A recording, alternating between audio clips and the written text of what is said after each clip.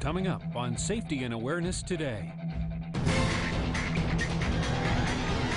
We're talking about bus safety. We're talking about the protection of one of the greatest resources of our country, children. We're talking about some of the being aware. Anything could happen. Okay. Any furtive movements, just raises our suspicion. How can we strengthen our upper shoulder structure?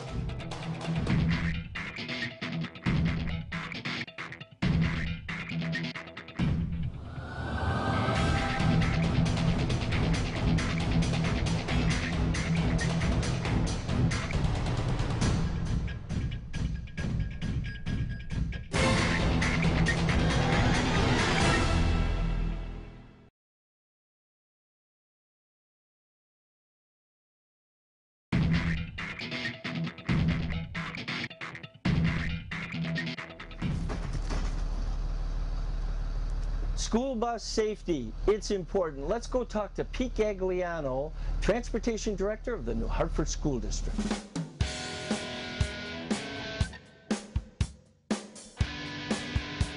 It's nice to have you with us, Pete. Glad to be here.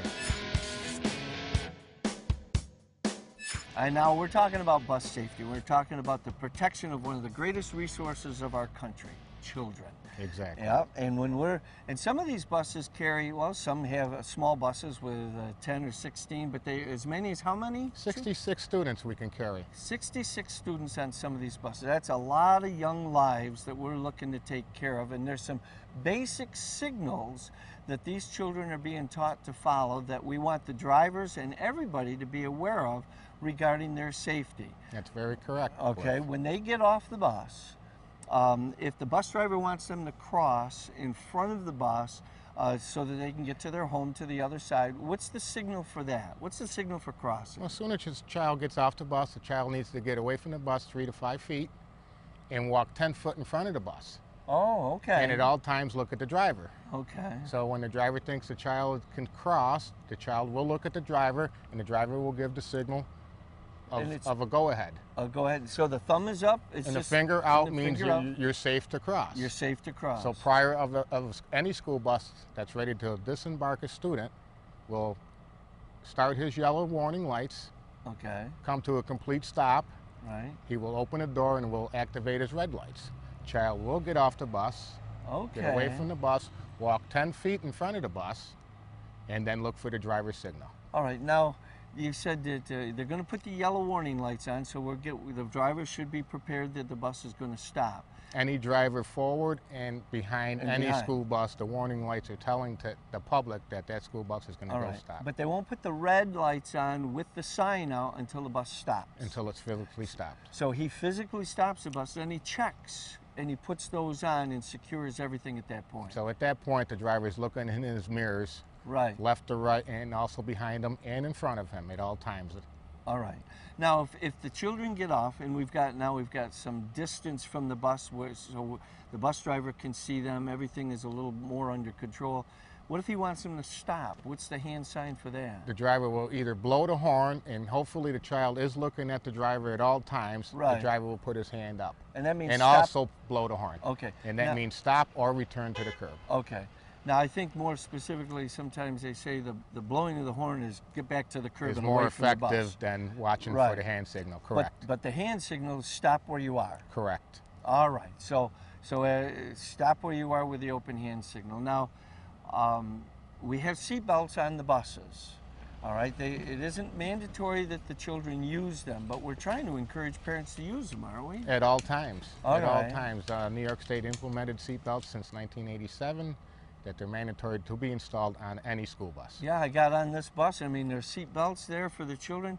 I know sometimes the junior high and high school kids are a little tough to get them to cooperate, but if we can teach the kindergartners and the first graders and the second graders to get comfortable with it, it's good. It's a good thing. It's the little tights that need to wear the seat belts at all times, because you'll never know, God forbid, if an accident occurs and they also have a seat belt on. Oh my heavens! And the bus drivers, what a job they've got. That's a really tough job. People think school bus driving isn't tough. It's one of the toughest The employments in the industry. Yeah, the responsibility is amazing, and they have to be a bit of a psychologist in some respects, as well as a teacher, as well as a driver. Correct. Now they go through a program too for driving buses. As soon as you become a school bus driver, you have to attend a 30-hour class of school bus training. Okay. Then every year you're into a 2-hour renewal twice a year.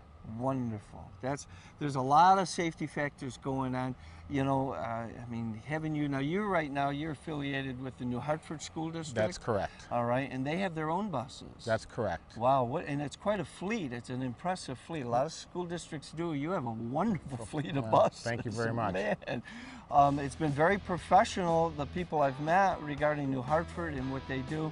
My congratulations to you on the safety and the precautions you take for our children. Well, thank you very much. Yeah, thanks. And I hope we have a safe year. Oh, we will. Thank you Thanks for your again. time. This is a self-defense technique against a throat grab.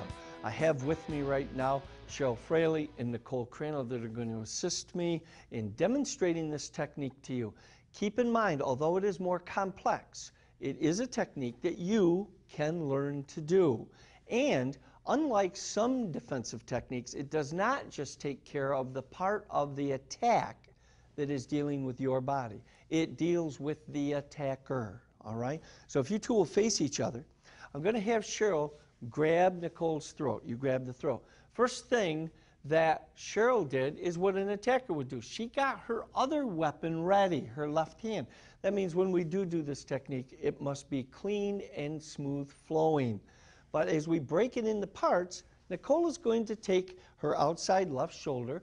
This is the arm, the same side as the arm that grabbed her. She's going to face Cheryl with her hand, as if to go, hi. See that? Hi. See that? Do hi again. Hi, you have me by the throat. Then she's going to take her other arm, bring it around, and there is a torque in her waist, shifting her hips, so that she can get this wrist and this elbow of her right arm parallel with the floor. At that moment, in that flow, she steps, rotates. Now, stop right there. At this particular moment, she has locked this person's arm. The ulnar, radius, bone, both have rotated to protect themselves. The humerus bone has rotated to protect itself, but unfortunately it's all worked its way up to the shoulder. The shoulder dislocation now is going to happen if you do this fast. Now let's try it one more time, and let's switch sides, please. We're just going to see it from the other side. Same arm grab, hand comes up, says hi, you've grabbed me by the throat, you shouldn't. Other hand goes over, she grabs, see this elbow up, wrist up, takes a little torque with the body. In the flow, it goes very nicely, steps with the right foot, and rotates facing the opponent. Now, right there it is. There's the lock. You have the opportunity to strike to the back of the leg, to the base of the back, to the head, or simply to drop them to the floor. Because if she pushes down on the arm, push down on the arm, Cheryl's going to go down, all right? And as you can see from the scenario on the street, you can drop that person and simply walk away. Coming up on Safety and Awareness Today. Okay, the lights are on, the sirens are going. What should you do? I'd like to see their hands. Their hands should be visible to you.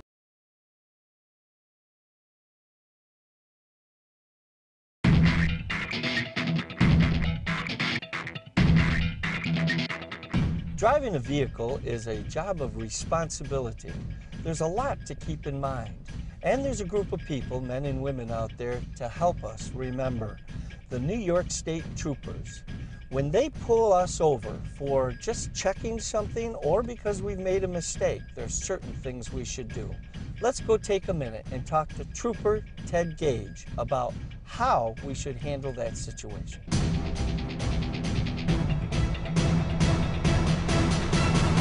Well, Trooper Gage, we're talking about some of the being aware.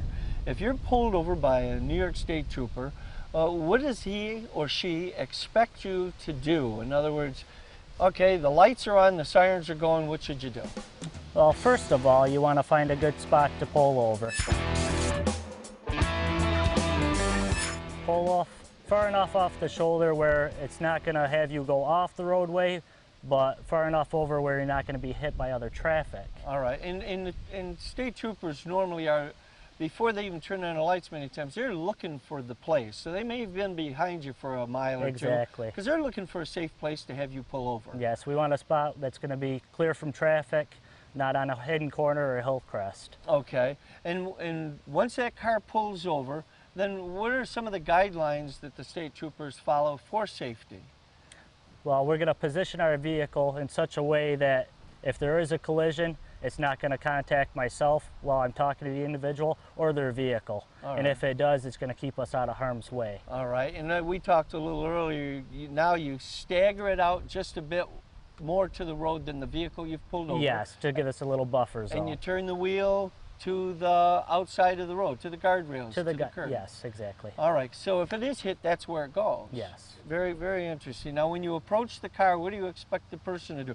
Now, they may have done nothing and you're just checking stuff, or they may have done something really foolish, like they're chatting away on the cell phone without hands-free. Yes. And they're just totally occupied doing this, and they're not watching anything else, which is why it's a law now. Right. All right, or speeding. So as you approach the car, what do you expect them to provide you? Well, I'm expecting them to provide me with their license, registration, and insurance card. Okay. I'd like to see their hands. That's a big thing, isn't it? Yes. Their hands should be visible to you. They don't have to be on the steering wheel, but they really should be visible. They should be visible. It helps us out. The more comfortable we feel with the stop, yes, the easier it's going to go. I like that, and that's an honest way. I think one of the things I've always commented when I've worked with police units is take your sunglasses off. It is nice to see their eyes. It's a comforting thing to see Yes. their eyes, because a person's eyes tell you some of the things they're thinking and what they're going to do. They sure do. Yeah, we believe that in the martial arts as well.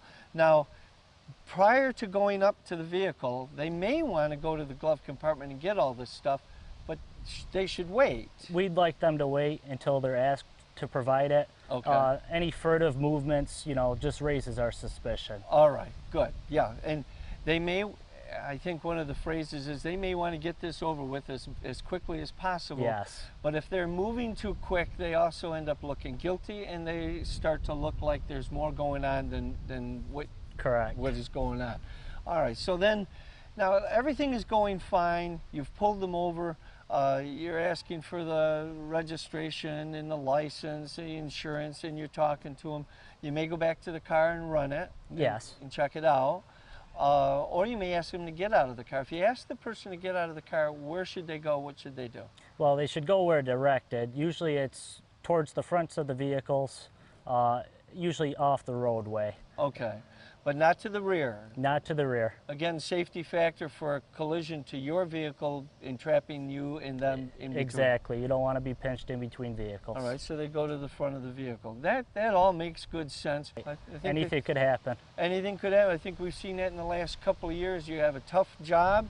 We could make it a lot easier if we use hands-free, if we didn't speed, and if we use caution and use some common sense out there. It would make your job easier. It sure would. All right. Thank you again, Trooper Gage, for spending time with us, and spending time out here at the Herkimer State Trooper location. Stay safe, and the best to you. Coming up on Safety and Awareness Today. I have 2 5-pound free weights here in my hands, and we're just going to do a basic deltoid raise.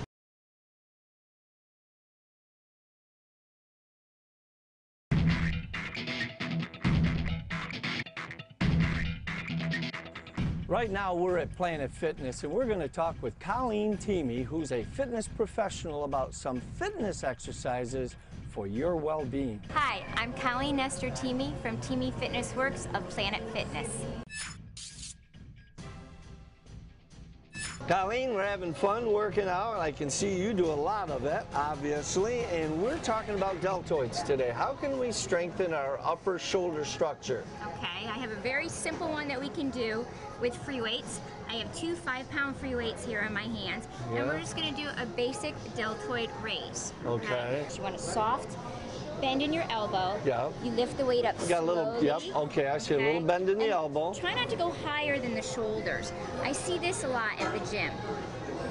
Like yeah, this. flapping of the wings. Exactly, flapping of the wings. Exactly. Your shoulder is a very mobile joint. So you have to be careful. You want to be careful you don't impinge the shoulder joint. Yep. If I was to raise my hand, I'd have to rotate it this way to get it up higher comfortably without hurting the joint. All right. So you can do the deltoid raise nice and slow, up and back down. All right. Now, if I'm doing this, I keep my feet together too? You can take them apart. You can do a Doesn't split matter. stance. Okay, okay. Yep. So it's Yep. just hold those abs nice. here. Yeah, and then slowly lower. And then lower. Yeah, can you feel that? Right Yes, here. I can. Yep, I can. Here Yep. Hold for a sec. to Breathe. here and breathe. Yeah. All right, one more. Oh, oh. Now, if you want to do a little challenge with this too, add a little bit of the core in there, put a little balance in. A little balance. Make everything And exciting. that's good. That's Variety's good. the spice of life. You can bring up one leg Yep. And do the same thing. and lift. That's nice. And All right. Well, I might want to use your weights here in a minute. So I put this leg up here Yeah. to here. Yeah. So now you're working the deltoids. Here. You're working the lower body and definitely working that core. Here. Balance. Excellent, Now try it with excellent. one weight. Yep. Raise. Whoa. Very nice. Okay, but that's see, now hard. That's a nice That challenge is to hard. work Yeah, on that too. is. That It is. keeps the exercise from getting boring. You're working that deltoid there. You're working balance, a little coordination. Wow. Yeah. I can feel that. Whoa, that's really good. That's very good. Excellent. So that's going to work our deltoids. Yeah. And at the same time, we can get a little better balance. You got that. I love it. I love it. We're going to move on to some more safety awareness on the show, but I want to thank you for being with us. Thank you very much. Okay. The self-defense technique we're going to go over right now is a self-defense technique that you can do when you've become surprised by an attacker you can't see who has come from behind and pushed you up against the outside wall of a building, the wall of a room, maybe up against some lockers. The fact is that when that happens, there is something you can do and you can be aware of to be able to get out from between that attacker and that wall that you've been pushed up against. I have Eric Stolick with me. I'm going to have him do this so I can point some of these small points out. He comes up, he pushes me up against the wall. Now, if you'll notice, my hands immediately go up to protect my face from the wall. My elbows will protect my upper chest, and that's what my arms want to do. They want to protect my face and my chest, so they don't go high. They go right here where they're supposed to. To be able to get out of this, all I want to do is take one of my arms. I'm going to take my left one, I'm going to drop it. I'm going to slide it down that wall as they're pushing and drop it. I'm going to reach for the floor with that arm that I've dropped between my body. I'm going to do it all in one swoop, reach for the floor, and it's going to pull my shoulder. And as it pulls my shoulder, I bring this arm around. Now I'll be able to elbow strike, forearm strike them and add. More importantly, what I'm trying to do is to make sure they can't see what I'm doing next, because I'm escaping. Now I can turn and palm strike here. I can dip and palm strike to the knee, or simply move away. Good, if you're going to kind of move off. Now keep in mind what you saw me do. How can that be prevented so I can't do it? One thing is for that person to tell me to put my hands high on the wall. Once my hands go above my head, now dropping a shoulder becomes very difficult. Secondly, if somebody tells me to bring my feet away from the wall, once my feet are far enough out away from the wall so that my hands are here, my feet are here, and I'm leaning to the wall, my hips, or center of gravity, actually are more forward towards the wall than my heels. Now I can't bring my hands off the wall. So when you are pushed up, instead of trying to push yourself away and stabilize your body, you're pushed up, drop that hand, and rotate. And that will take you off the wall, and it'll take you out of that spot between the attacker and that rock or hard place, okay? Coming up on the next Safety and Awareness Today. Safety and Awareness Today is going to cover bicycle motocross, and it is an exciting sport. I can't wait to get out on the track And the young people are fast, but the name of the show is Safety and Awareness. And today we're all here, but it's raining. So you're gonna have to wait till next month when we shoot on a better day and see bicycle motocross.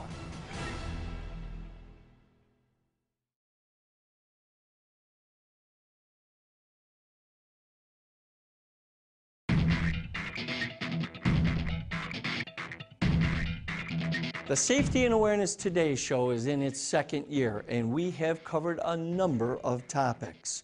If you have a job, sport, or activity that involves safety procedures for you or the community, we would like to cover it for the show. Write us at safetyandawareness@cnyhomepage.com.